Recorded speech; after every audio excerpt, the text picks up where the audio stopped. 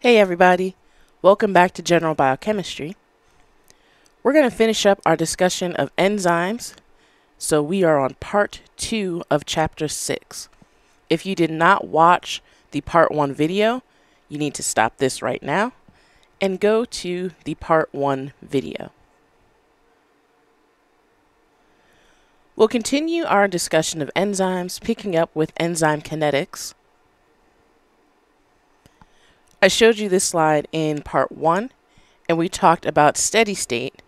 Now we're going to pick up our conversation with pre-steady state, where we're looking at the period where you have the buildup of that enzyme substrate complex, and you can identify the rate limiting step. So pre-steady state kinetics is pretty powerful, and you can look at specific reaction steps, particularly ones that are very, very fast. You can use this to measure the rate constants of individual steps like the chemistry step or some conformational change. And you do this by using a stopped flow device. There's a resource that I posted on here. You can put that link into your web browser, and it brings up an article and a video that talks about using the stopped flow if you're really interested. But a stopped flow device allows you to very rapidly mix your enzyme and substrate and quench the reaction, usually with acid. And you can sample really, really quickly, so you can see absorbance or fluorescence or whatever signal you need to see. And we're talking about looking at, milliseconds or seconds, very, very small snippets of time, and you're taking a lot of data points in that snippet of time. There is something called kind of the dead time, which is the amount of time that it takes for the detection to actually start. So in between the mixing of the substrate and the enzyme and the detection, that's the window of dead time where there's reaction happening, but you're not actually looking at a signal for it, your fluorescence, your absorbance. And really expensive stop flows will have like a super teeny tiny amount of dead time so that you're not missing any details.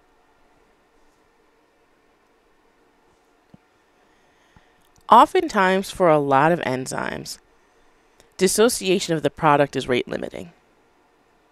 So if you have this scenario, instead of going straight from, and I'll write up the two-step scenario we were working with last time, where you had an enzyme binding to its substrate and forming that ES complex. And then we just said, okay, that's going to break down to enzyme plus protein. That's our two-step mechanism. In reality, though,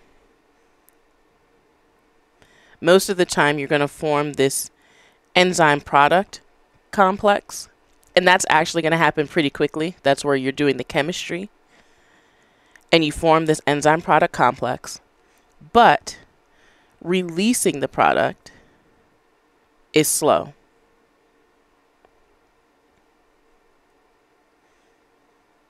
So this last step is very slow.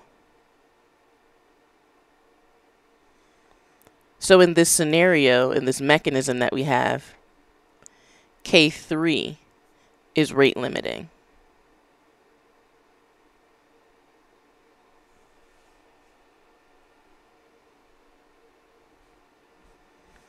We can use pre-steady state kinetics to determine the rate limiting step. So if you see a burst, then that means that you have a rate limiting step. It doesn't tell you which step it is, but it tells you that you have one. So you're rapidly mixing, again, your enzyme and your substrate, and then you're quenching with acid after a short amount of time. You'll notice that for each of these, there's with the steady state, we would say, okay, we're going to take our tangent from times 0, and that's going to be our initial velocity. But here, the time is so short that we shouldn't see any kind of initial velocity and then kind of a tapering off, because we're doing a really short time frame. So we should just see some kind of linear increase. If we don't, then that means we have a burst.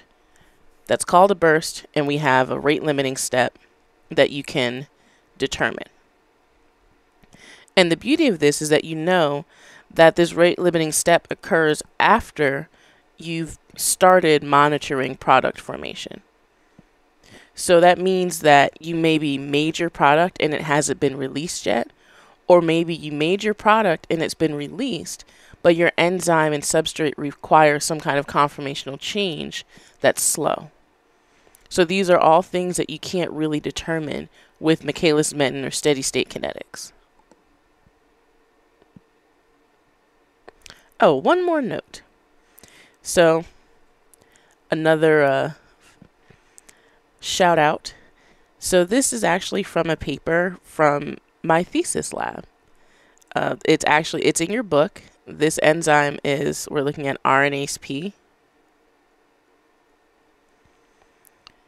And this figure is from a paper from my thesis lab.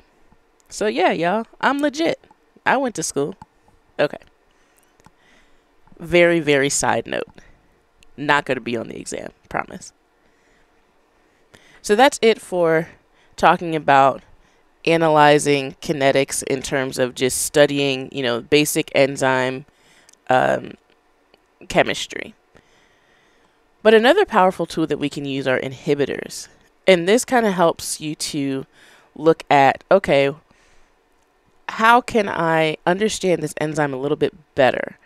If you can build something that inhibits an enzyme, then that means you understand its mechanism. And oftentimes the drugs that we use are inhibitors. So let's talk about how we can analyze the kinetics of inhibitors. So inhibitors are just molecules that interfere with catalysis. And there's two classes that we're going to talk about, reversible and irreversible, which is pretty self-explanatory. There's different types of reversible inhibition. We're really going to focus on the first three. We're not going to worry too much about non-competitive inhibition. So competitive inhibition means that you have an inhibitor that binds the same spot as your substrate would. So if you have an enzyme that binds substrate S, your inhibitor, which is I, is going to bind in the same spot as S. So they are competing for the same spot in the active site. Competitive inhibition is a type of reversible inhibition. So it can bind and be released just like a substrate. You're going to see this alpha prime. We're not going to talk too much about alpha prime and the specific numbers of how an inhibitor affects certain parameters, kinetic parameters, but we will talk about the fact that competitive inhibitors affect the apparent Km. So you don't need to know about, again, this alpha in terms of by how much, but just know that competitive inhibitors affect the apparent Km, but they don't do anything to the Vmax. What do we mean by this? The apparent Km is the experimentally determined Km when you have your substrate and your inhibitor present. So if you have substrate present with your inhibitor and you have a really high concentration of your substrate, you can still see normal kinetic behavior. You see the normal Vmax, but you will notice that your Km has increased. That means that you need more substrate than you normally would to reach the same velocities. And that makes sense because you have an inhibitor that is competing for that same spot, but you're not doing any chemistry. When you're looking at a Lineweaver-Burke plot, which remember that's also called a double reciprocal plot, you can actually see when you have a competitive inhibitor. When you have a competitive inhibitor, 1 over Vmax, which is your y-intercept, doesn't change.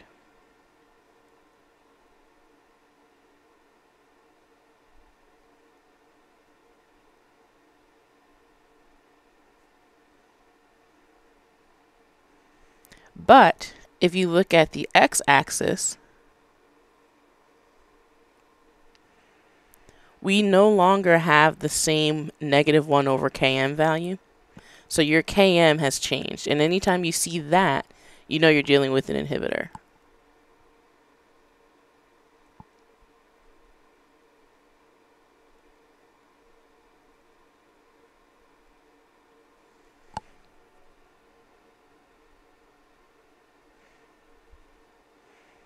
The next type of inhibition that we'll cover is uncompetitive inhibition. And that means that you have some molecule that binds at a site that is distinct from the substrate active site. So you can still have your substrate bound to your enzyme and the inhibitor can bind at the same time. And when it does, it inhibits.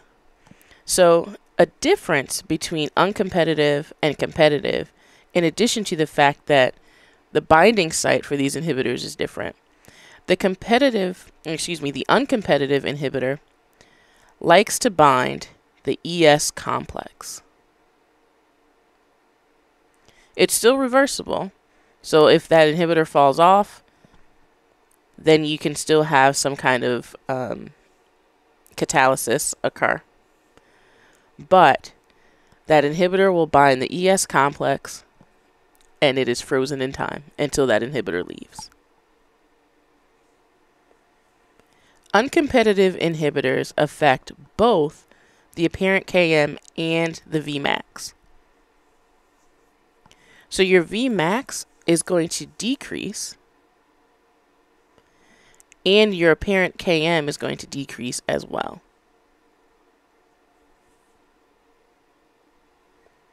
This is what it looks like on that double reciprocal plot.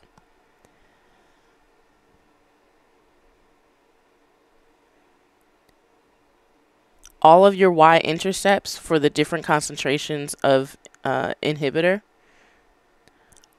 are different. So that means your Vmax is different. And we see the same thing with our x-intercept. They're all different for the different concentrations of inhibitors.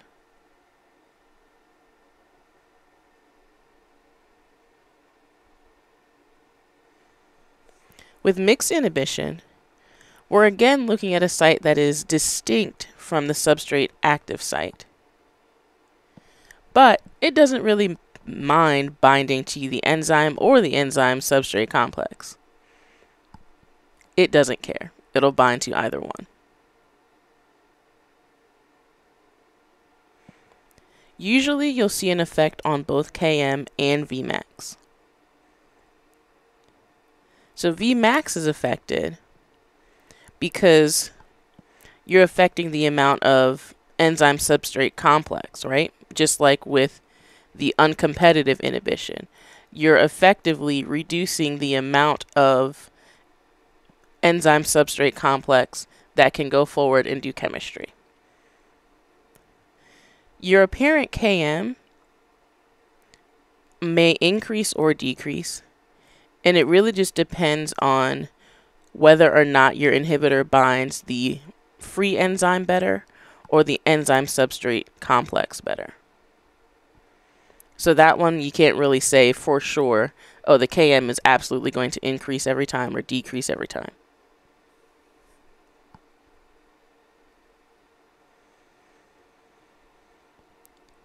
Again, we've got that Lineweaver-Burke plot. and we've got a change in both the Vmax and the Km.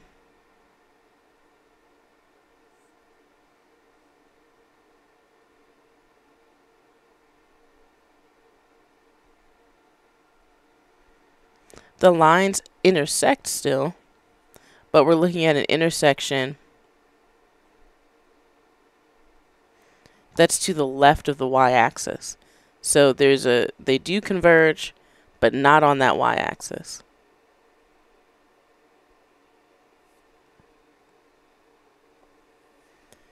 So those are the reversible inhibition types that we're going to talk about. Now we're going to move on to irreversible. Irreversible inhibitors bind covalently, or in essence, they just destroy the functionality of the enzyme. So they'll bind tightly, covalently, or they form a really stable complex, and it's a non-covalent interaction. But it is effectively, this enzyme is no longer available. That inhibitor is not going to release, so it's stuck. It's dead. You can have what's called a suicide inactivator, which is also called a mechanism-based inactivator. And what that means is you have an inhibitor that will undergo a few steps of catalysis. So it'll go through maybe the first 1 or 2 steps to convert A to B, but then it becomes covalently attached, let's say. So in this example, we've got serine 195 of an enzyme. We're going to talk about an enzyme that uses a serine 195 for catalysis coming up. But if you have this enzyme that I'm going to leave nameless for now, and you add in an inhibitor, it can undergo part of the mechanism that it normally would do, and then it gets stuck. So that is a mechanism-based inactivator. Transient state analogs are also really great irreversible inhibitors because they're designed to resemble the transition state that an enzyme would already be trying to achieve with its substrate. So you have this transition state analog that is complementary to the enzyme. Remember, the enzyme is not 100% complementary to its substrate. It's complementary to the transition state. So if you have something that looks like the transition state, it's going to bind really tightly. And you don't have to have a covalent interaction for that enzyme to hold on to it forever.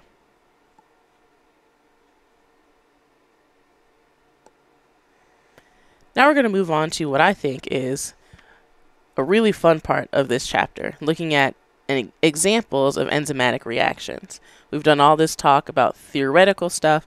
Now we're going to look at some actual enzymes. The first one we're going to talk about is chymotrypsin. We brought up chymotrypsin a little bit here and there, but now we're really going to talk about it.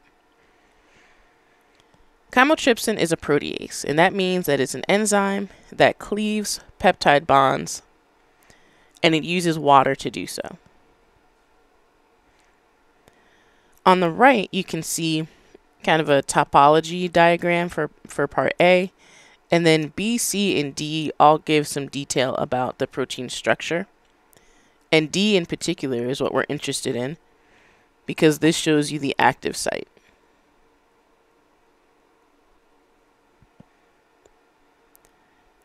The residues that are in the active site are shown in red in the topology diagram.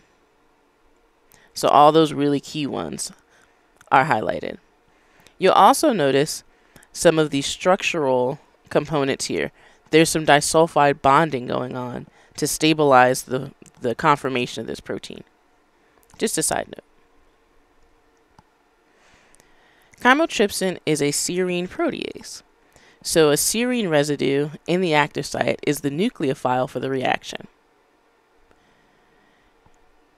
If you remember your organic chemistry, you probably have heard the term nucleophile quite a lot. The nucleophile is the oxygen that's on serine 195. So remember that serine has an OH, and that oxygen is the nucleophile. The active site contains what's called a catalytic triad, and you'll see that in serine proteases. And it's just the network of hydrogen bonding that enables serine to be a really good nucleophile. So in this case, we've got a serine, we've got a histidine, and an aspartate. And we need all three of these for activity. There's two phases in this mechanism. The first part is the acylation phase. And that's when the peptide bond is cleaved. So you have a peptide substrate that binds, and you cut that, and you form an ester linkage between that peptide carbonyl carbon and your enzyme. So what that means is you've got an enzyme, and remember that serine 195?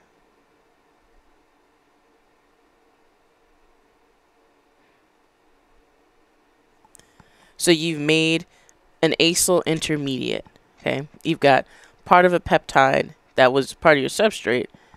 It is covalently attached to your enzyme.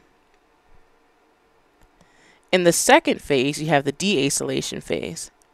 And this one uses water to cleave that bond. So that's the second phase.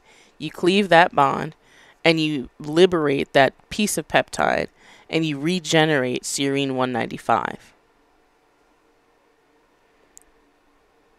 Now, just as a little bit of practice, after listening to this description of the mechanism, think about the kind of catalysis that might be. We talked about general acid-base catalysis, covalent modification, and we also talked about metal ion catalysis. So think about what kind of catalysis this might be. Now we're going to step through the mechanism. I'm not going to expect you to push the arrows for this particular reaction, but I do want you to understand overall how it works. We're going to get to some arrow pushing, more in metabolism. This is the warm-up. So this is an active site cartoon for chymotrypsin.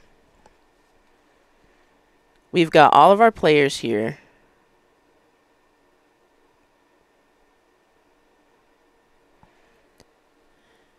There are two other key aspects of this active site. The first is the hydrophobic pocket. This is necessary for binding of the substrate.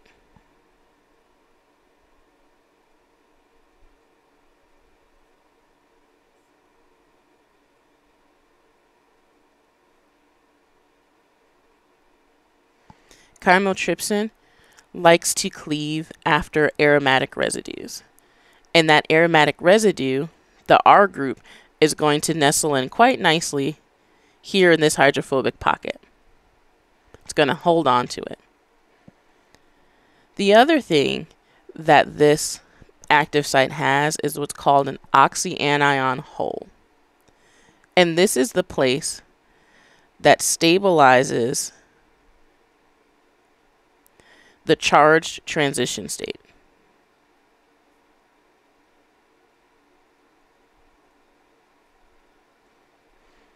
So when we make an intermediate, before we cleave the first bond, that's where it's going to be stabilized. So we have a substrate bind. It's got an aromatic group. Aromatic group is nestled into that hydrophobic pocket. We've got the carbonyl of the peptide bond, the amide bond, secured with hydrogen bonding. It's positioned so that the serine 195 can act as a nucleophile. So what has to happen for that is this histidine and aspartate. The histidine acts as a general base.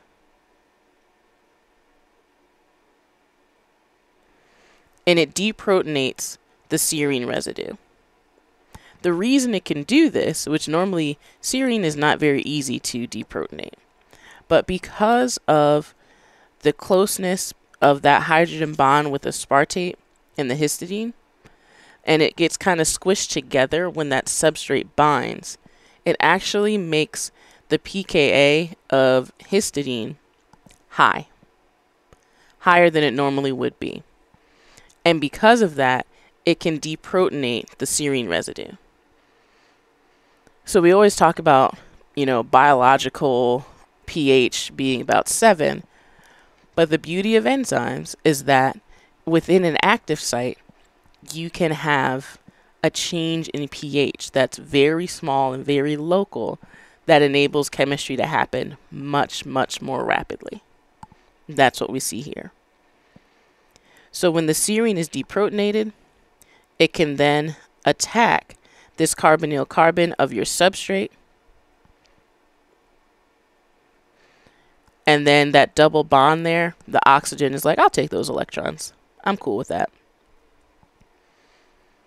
And when that happens, you form a short-lived intermediate. It's also called a tetrahedral intermediate.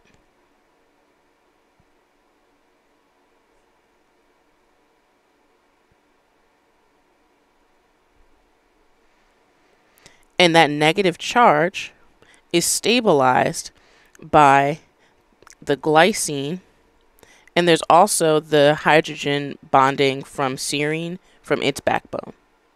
So the backbone of glycine 193 and that backbone from the serine 195, the hydrogens there help to stabilize that charge.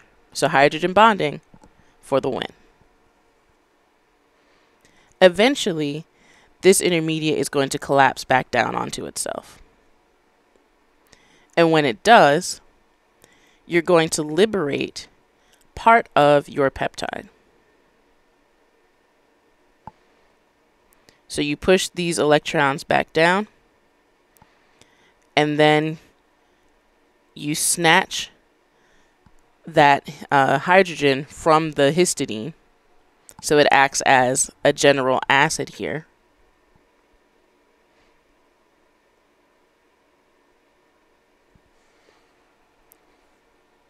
And you can liberate that peptide.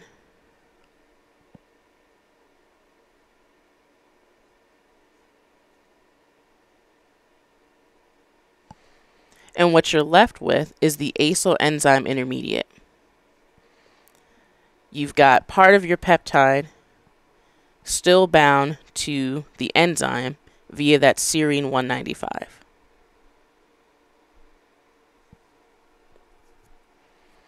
We need to regenerate this enzyme. Otherwise, it'll be consumed just like any other substrate or any other reactant in a chemical reaction. And enzymes are catalysts, so they should not be consumed. This is the deacylation part of this reaction. So we're starting with our acylated protein.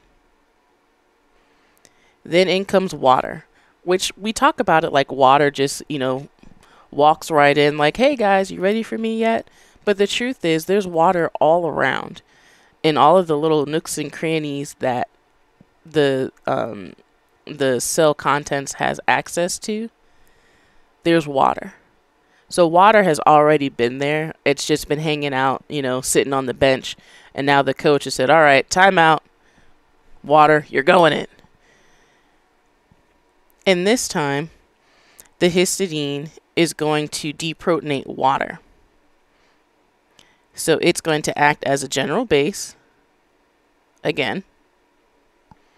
Snatch that proton from the water and make it into a much better nucleophile because it's a hydroxyl group. And that hydroxyl group is going to attack the carbonyl carbon that is still a part of that peptide that is attached to serine 195. We're going to form another tetrahedral intermediate and all the things again.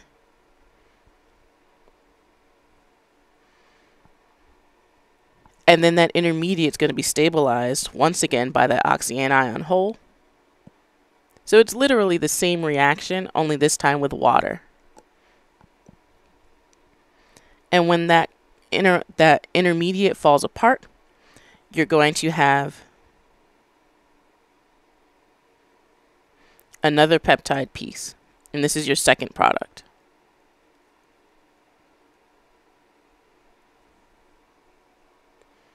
So that collapse happens exactly the same way. And you now have regenerated your enzyme.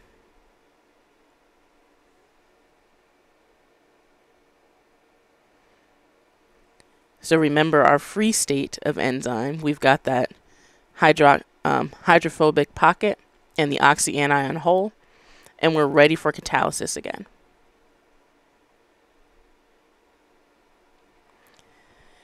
How did people figure out how chymotrypsin works? Well, one way was that they used pre-steady state kinetics. You look at pre-steady state to see if there's some kind of burst that would indicate there's a rate limiting step that happened after product formation. They used something that was not a peptide. Turns out that, like most enzymes, chymotrypsin can actually cleave other esters and other small molecules. So it can cleave other amides too. But the advantage that peptides have, or at least longer proteins, polypeptides, even long peptides, have over these small molecules is binding. So the binding energy from a peptide or a long polypeptide binding versus a small molecule, that binding energy makes it much more stable, and it makes the chemistry happen much faster. The reaction rate is faster. With these small molecules, it's actually slower. So it made it a little bit easier for them to study this with pre-steady state because they had more time to look at pre-steady state. It lengthened the amount of time that pre-steady state could actually be studied. And they saw a burst. They did more experiments to determine that, what this means is the first reaction is fast, where we have the acyl intermediate being formed with the enzyme, but the cleavage of the acylated protein, slow. Another tool that as enzymologists have is looking at pH dependence. And we talked about how enzymes are dependent on pH. Depending on where they are, their pH, their optimal pH is going to be likely around 7, but there are exceptions. So doing a pH profile, which is what this is also called, of chymotrypsin, you can get an idea of the protonation state of the different residues involved in catalysis. So you can look at the activity across, a wide range of pHs. And what that really means is that you're looking at, you're doing the same kind of kinetic studies. So you can do steady state kinetics and determine Kcat, you can determine Km, you can determine Vmax, all of those things. And then you can do it for all the different pHs that you care about. So maybe you start at pH 5 or 6 and you work your way up to 9 or 10. So you want a good range. And what they discovered is that the optimal activity occurs at around pH 8, where the histidine is unprotonated. And that's important because the histidine needs to be unprotonated to act as a general base for serine. If you have protonation of histidine 57, then you're going to have a much less effective enzyme.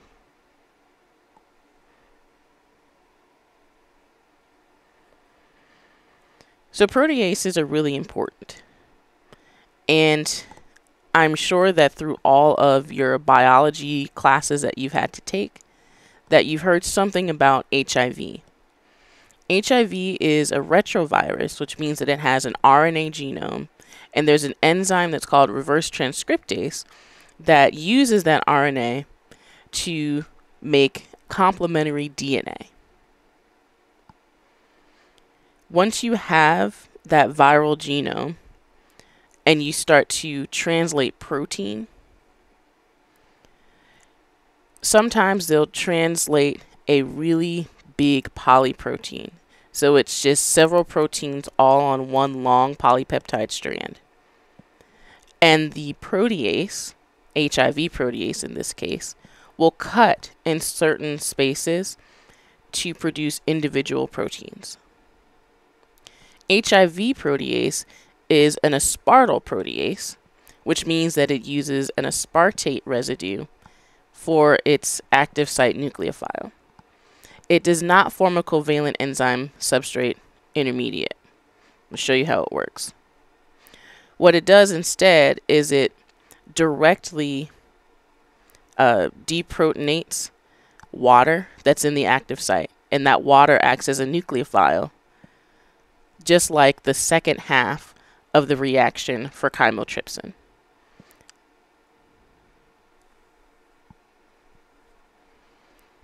So that intermediate forms, and then when it's, says, oh, I'm too unstable, I'm going to collapse, you form two peptide products. So why do we care about that? Well, obviously, treatments for HIV, a little bit scarce, okay? And one of the ways that HIV is treated is actually with protease inhibitors. And these protease inhibitors form a non-covalent complex with the enzyme. They're designed to mimic the transition state analog. Remember, we talked about these. So think about what that might look like in terms of kinetics. So this is an irreversible inhibitor. Think about what that might look like in terms of affecting Km and Vmax. So that's some practice for you as well. And you don't need to memorize any of these structures. You just need to understand the concept. So we're applying all the concepts that we've learned. We're talking about the different types of catalysis. We're talking about general acid-base catalysis in terms of how that's working specifically with these proteases. We're talking about inhibition. So recognizing, oh, this is a transition state analog, so your brain should automatically go to that's an irreversible inhibitor, and it likely forms very tight non-covalent interactions. So that's the kind of thing that you should be doing with these enzyme examples. So we're going to go through another example. Antibiotics. Everybody knows about antibiotics, right? Well, the reason why they work is because bacterial cell walls have peptidoglycans. And it's just a combination of protein and sugars that are cross-linked. And that cross-linking requires an enzyme called transpeptidase.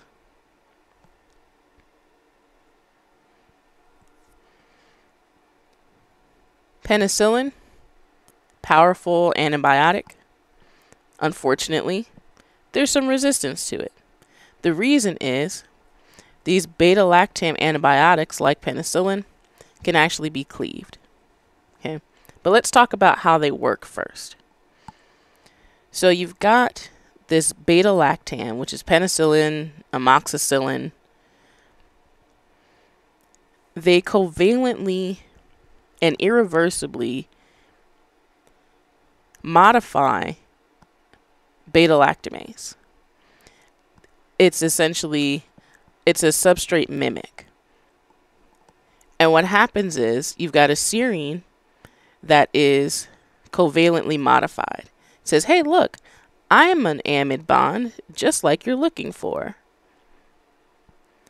And then when the serine attacks that carbonyl carbon, there is a bond broken. That amide bond is broken, but there's this carbon-carbon bond here, right? So it was part of a ring. So that transpeptidase got tricked. And now it is a stable enzyme that can't do anything because it's got something covalently bound to it. So beta-lactamases are enzymes that can cleave these beta-lactam antibiotics like penicillin. And bacteria that express this enzyme, or these enzymes, there's a whole class of them, they're resistant to these types of antibiotics. So what happens is beta-lactamase can actually use water to hydrolyze this bond here.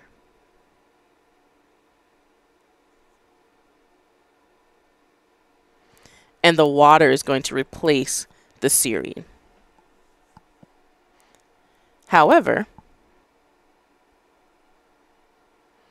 you can also have a compound that can inhibit beta-lactamases. And what you need here is you need something that is resistant to hydrolysis.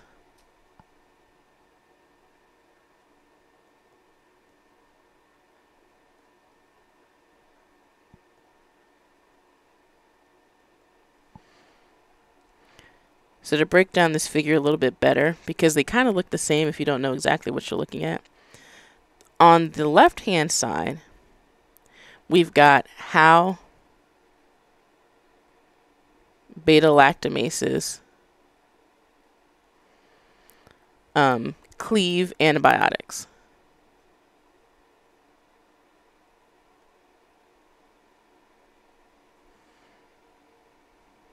And the key here is the hydrolysis. On the right-hand side, we've got inhibitors for beta-lactamases.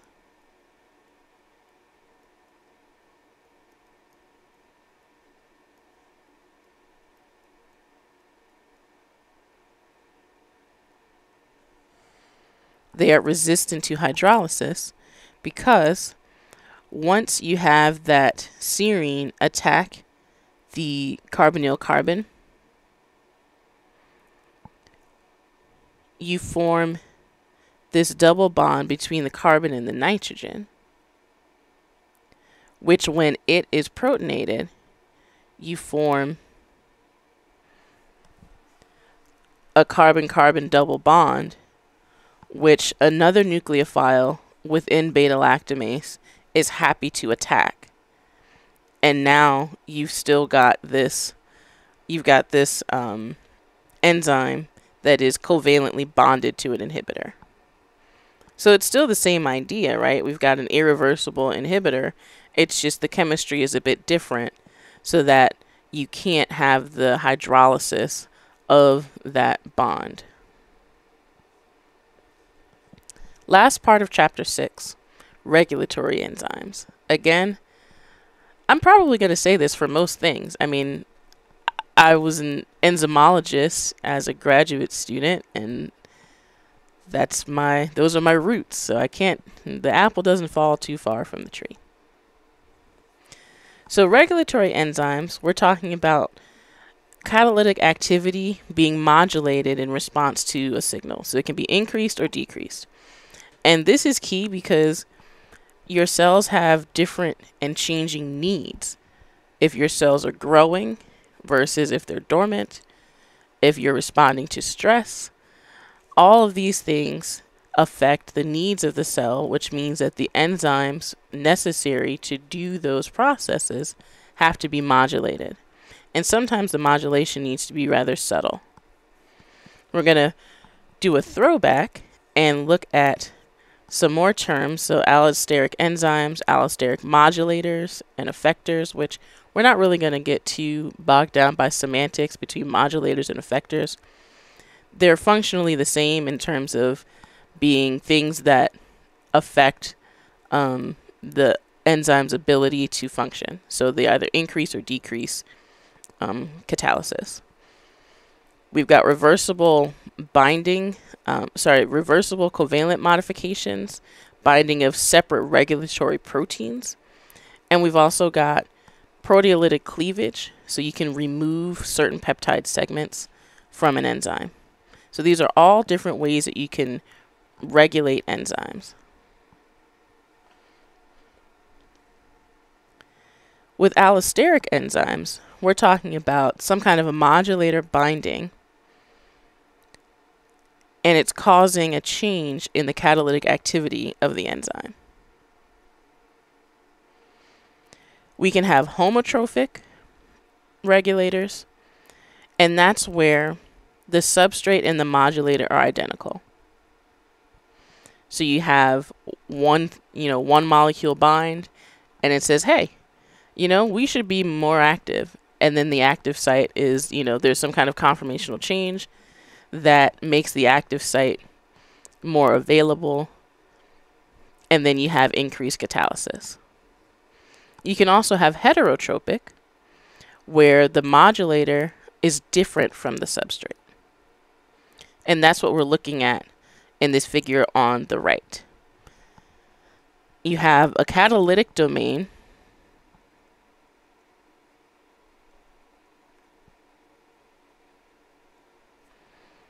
and a regulatory domain.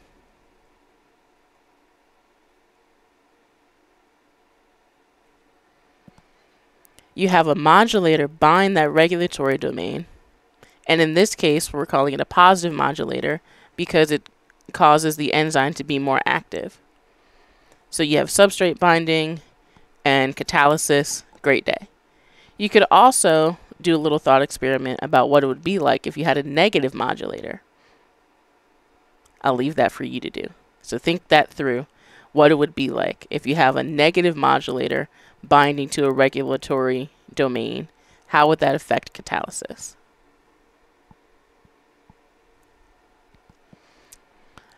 Some enzymes are regulated by reversible covalent modification. Really, really, really big, especially when you're looking at metabolism. Phosphorylation is it is rampant. It is everywhere, and it controls all the things. There's hierarchy in phosphorylation. If this is phosphorylated, then it can't phosphorylate that, which can't phosphorylate that. Or this is phosphorylated, so it's going to go and phosphorylate something else, and then that's going to phosphorylate something else. Cascades. They are all over the place. There's adenylation, acetylation, myristylation, all of these ations. Lots of different modifications that you can do to change the structure of the enzyme, or to localize it to a different place so that it can't, be in the same place as its substrate, or maybe it brings it to its substrate.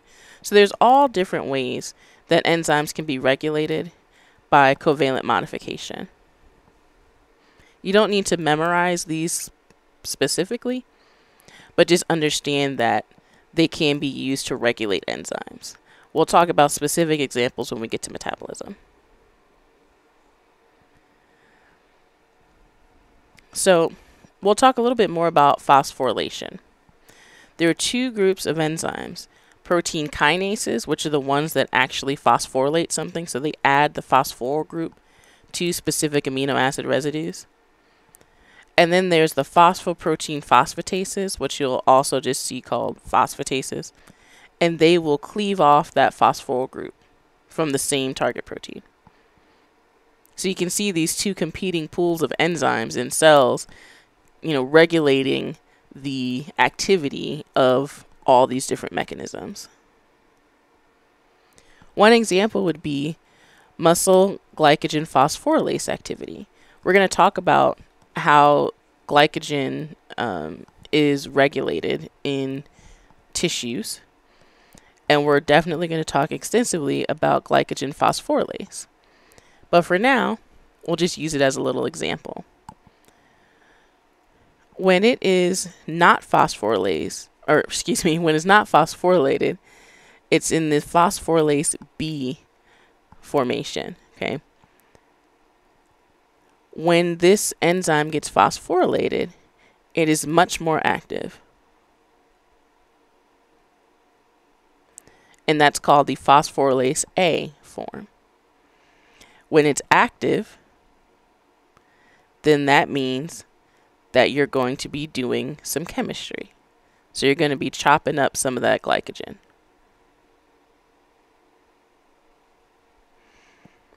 This is what it looks like when you're looking at glycogen phosphorylase in the structure. The T state and the R state, if you remember when we were talking about hemoglobin, R state is the ready state.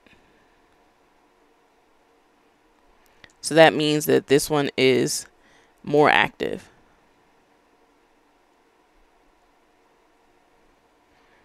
And the difference is when you look at the site where the phosphorylation occurs, I'm just kind of circle the patch here that we're interested in. Notice that the amino terminus, so that's the N terminus, it's hanging out down here in pink. When you have phosphorylation occur, then there's some changes to the structure here that enable this N terminus to interact with a series of arginine residues, and it changes the architecture in such a way that enables the enzyme to be more active. So it's just another way of showing structure and function are very tightly related, and that these small changes to the R groups, we're adding a couple of phosphate groups, can cause a big difference in the structure and function of an enzyme.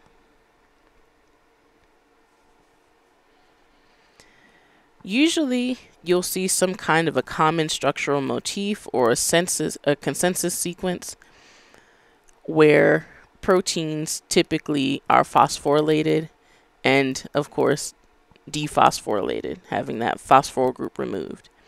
This is just a table of some of the consensus sequences for different protein kinases. You don't need to know this, but just recognize that this exists. There are consensus sequences, and it shows you which residue or residues are phosphorylated. Oftentimes, you need more than just one phosphorylation event.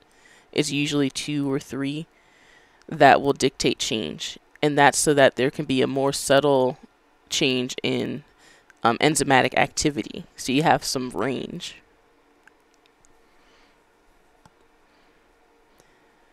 So you can have sequential phosphorylation or sequential dephosphorylation, and that again correlates to, a slow increase or a slow decrease in enzyme activity.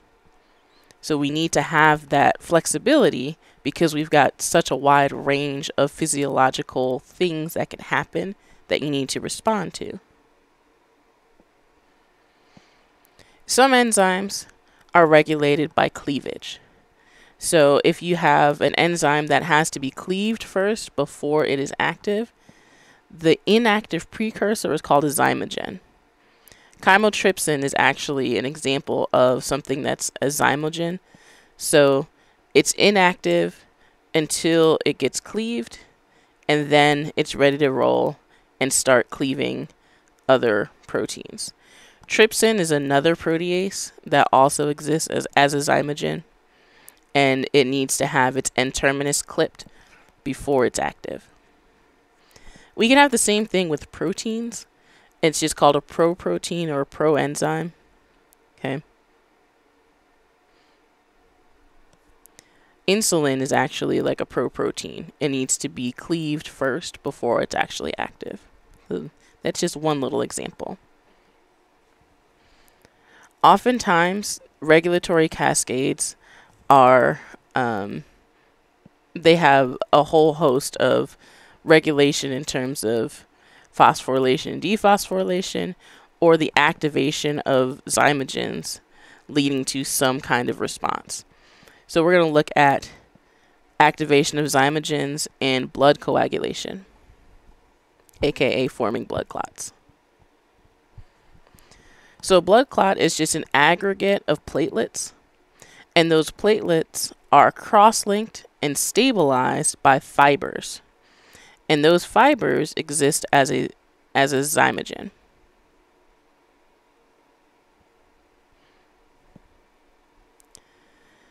Thromboxanes stimulate coagulation. And so once you have that signal, then this whole cascade starts. You have to cleave fibrinogen to form fibrin, which is the active protein that can actually form those fibers.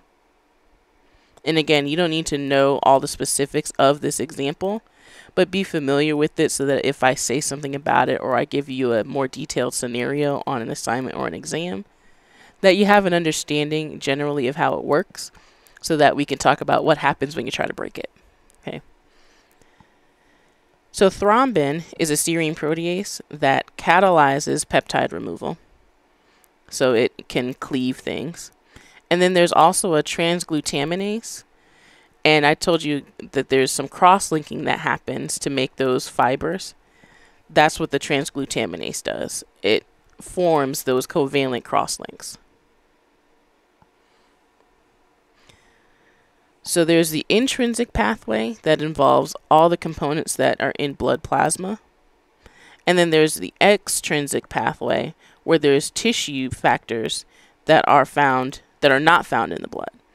And both of these pathways lead to activation of fibrinogen, which then leads to forming those blood clots. Some regulatory enzymes use a bunch of different regulatory mechanisms. We'll see that a lot in metabolism because you need to be able to respond to lots of different signals. So when resources are plentiful, you're synthesizing things, you're storing glucose, you're storing up because all is well. When they're scarce, then your cell is going to say, hey, whoa, stop storing. We need to start pulling some of our stores out so that we can fuel metabolism and keep this body going. So the availability of different catalysts allows for that regulation. So you may have something that's regulated by metal ions fluctuating, phosphorylation, dephosphorylation, localization. So maybe you put a lipid on there so that something can be localized to a membrane. All kinds of regulation come together to coordinate the movement of all of these cellular activities. So with that, thanks for watching. That's the end of chapter 6. Hopefully you've got some good solid examples of how enzymes work and how you can use kinetics to study enzymes and understand the regulatory mechanisms. Be safe, and I'll see you in class.